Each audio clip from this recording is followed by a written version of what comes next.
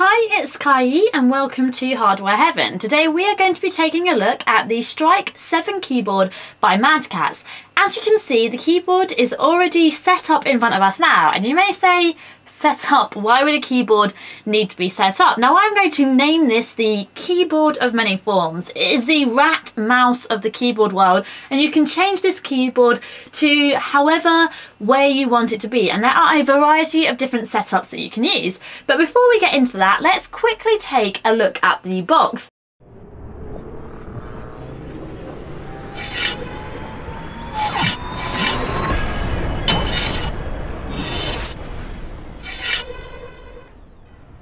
This has been rebranded and has now got Mad Catz branding on it.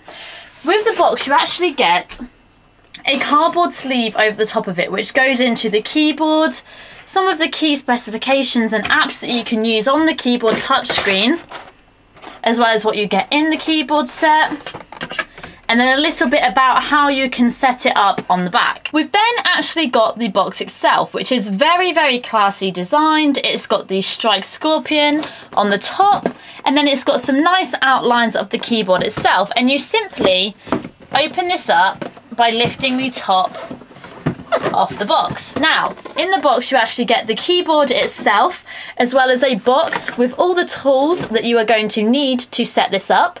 If we just open this up, you can still see that that's got the Cyborg branding on there. They haven't actually changed this little box to show the Mad Catz logo. In this toolbox, you get a mini sort of screw tool to be able to change how the keyboard is set up. You get a key remover tool to change and replace the keys on the keyboard. You get some screws in this packet here, and then different keys depending on how you prefer the resistance and feel of the arrow and WASD keys on your keyboard. They literally have thought of everything that you will need to set this up, so you can literally buy this as a complete package and you won't need to purchase anything else to get this set up to how you want. There are a couple of spare cables because depending on how you actually set up the keyboard depends on how long you need these cables to be. They are all labelled with letters so that you can see where to place them, and they are all braided with black and red braiding, which looks awesome.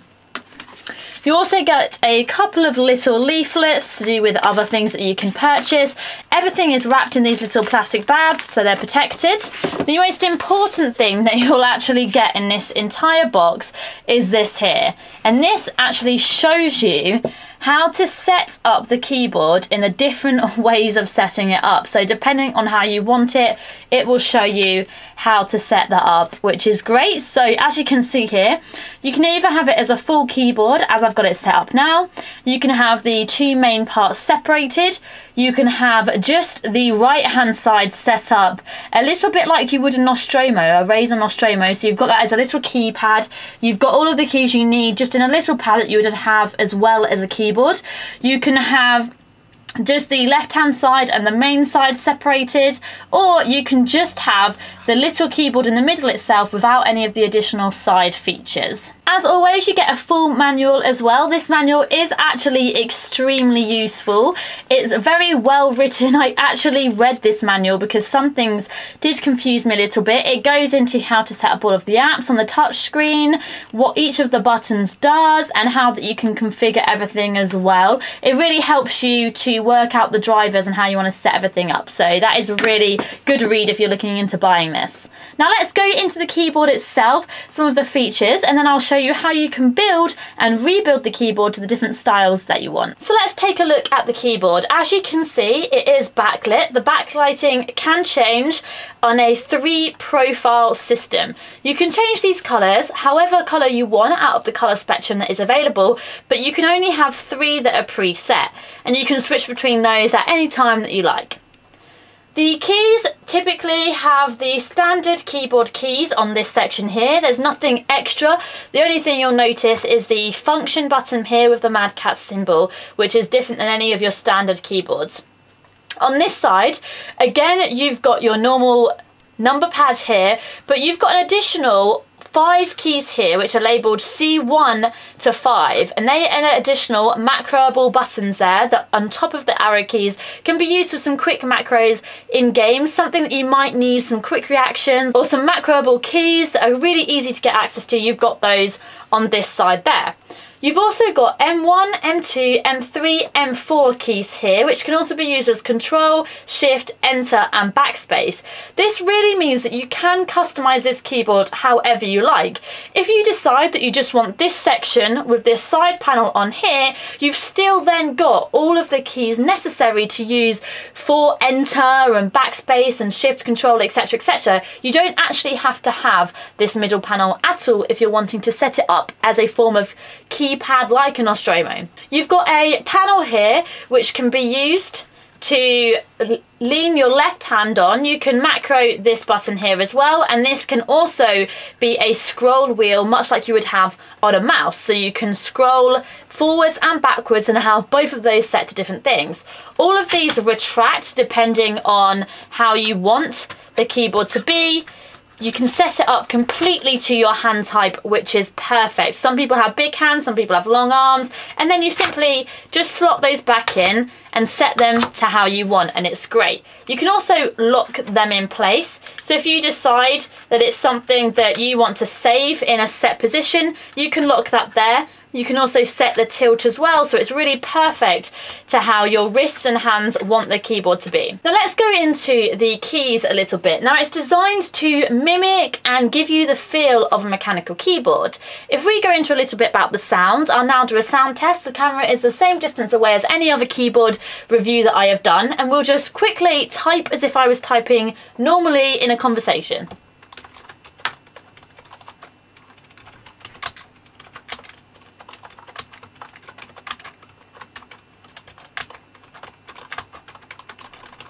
Then I'm going to spam one button. It really isn't loud at all. Now you might say that I've got the different keys here. Now the options that you get for the key replacements for WASD and the arrow keys, you've got just plain WASD keys here and the arrow keys. Then these ones here have a little ridge, and that's simply just allowing you to feel the key with the tip of your finger, and you'll know where the keys are without having to look. Much like a lot of keyboards have a dot on the S or have a dot on some sort of letter so that you can easily feel your way around the keyboard.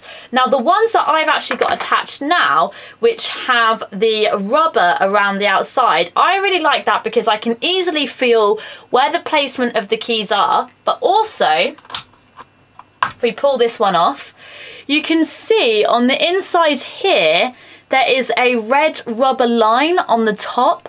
Now that is actually rubber resistance on the keys. So you'll notice that if I press F repeatedly, D does have a little bit more resistance, and personally I just prefer that because I play a lot of League of Legends, and if you mispress something that could be really, really vital, like a W for example, it's just really important to actually have those key presses accurate and how you want them to be, rather than just being a quick press that you can't manage or look after properly.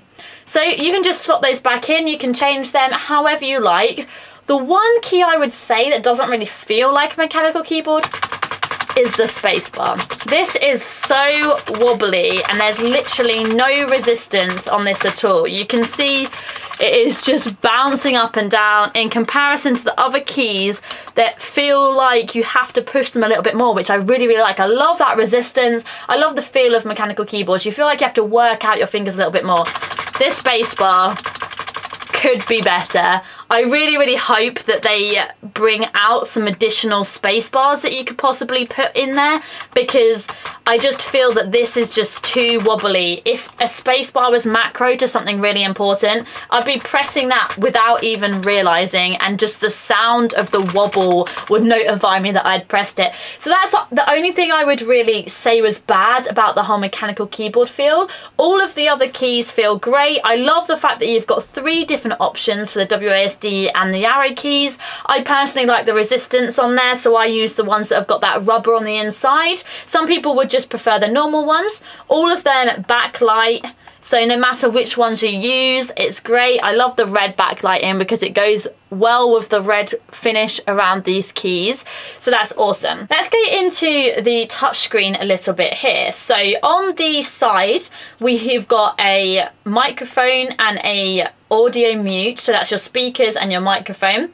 You've got volume up and down, and that actually controls your computer, so it's all plugged in via USB to your computer, and you can mute your mic or your audio and you can put that up and down. The buttons here, as I've shown, switch between the 3 backlighting settings, and I'll show you the different spectrum of colours that we can look at in a second. This button here takes you back to the menu, and it also will light up the touch screen because it does time out. You can set the timer. I've set it to like half an hour, so now it will glow for a really long period of time, which is great. You can set the launcher here to launch various windows for you, so it will open programs, and you can set that all in the drivers. Each of these boxes will have a different icon for you, and you can open different programs. You've then got media buttons, your volume here, and it actually shows you the volume mixer that you would see on your computer. So all of the programs you've got open, you can control each volume for all of the programs on your keyboard, so you don't actually have to go to the mixer on your computer, which is great. I've not actually seen that on many keyboards at all. I've seen volume buttons, but not for individual programs.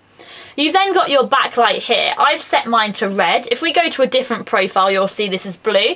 I can switch that to orange, green, purple, pink, and then you can not only change the default colours, you can also change how much of each of the colours, red, green and blue, you want in the keyboard. So if you're really feeling a sort of turquoisey colour, as you can see now, that's absolutely fine. If you want to put less blue in there, make it more of a fluorescent green, that's also fine. And if you want to start again, you can just simply select the default colours that you see here.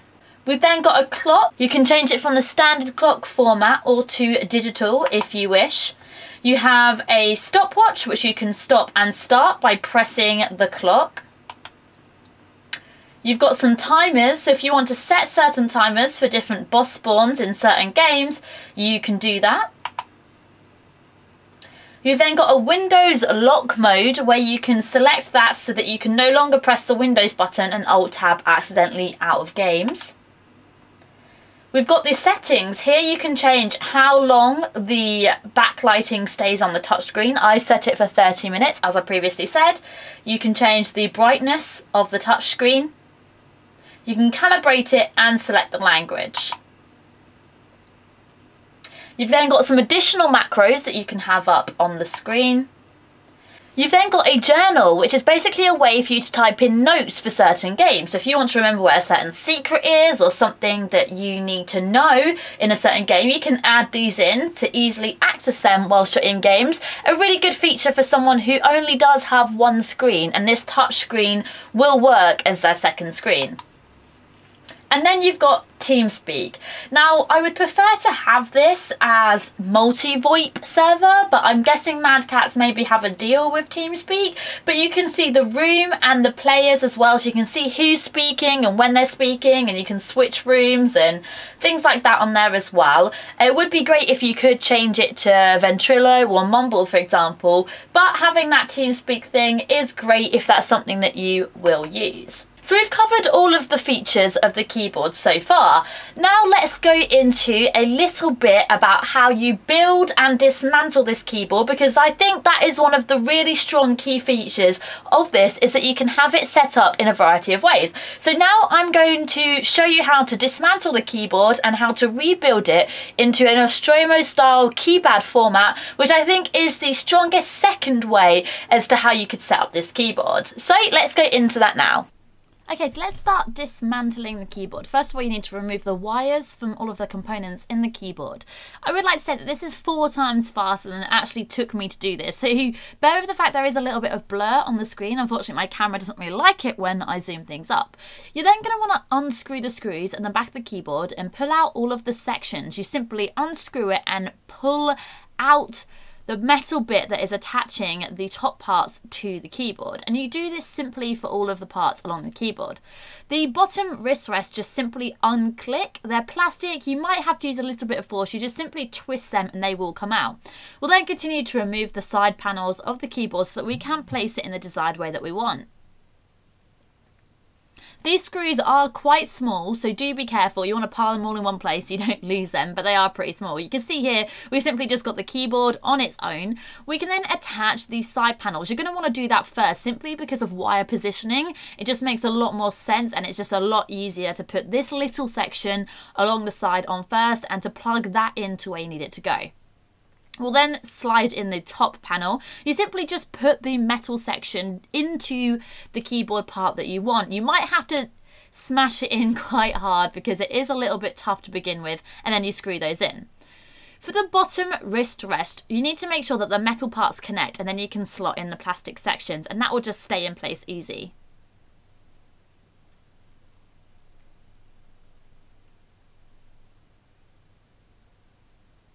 These are the spare wrist parts that you would put on the other sections, but obviously you can't attach this to the sections, that's not a problem.